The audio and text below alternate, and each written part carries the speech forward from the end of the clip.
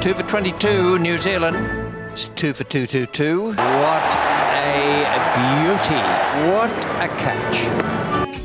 Well, that was a great piece of fielding by Kim Hughes, but what a sadness for Graham Gooch and for Mrs. Gooch and for any Gooch fans who may be around.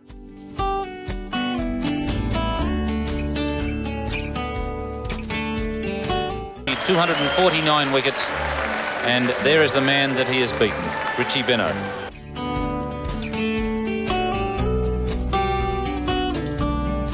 A lot of people above us and around us that we can't see. You wouldn't think you could have such a small commentary box in such a big stand.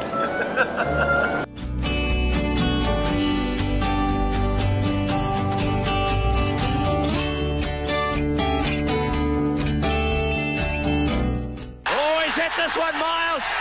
Great shot. Oh, it's a biggie. Straight over the top. The little man has hit the big fella for 6.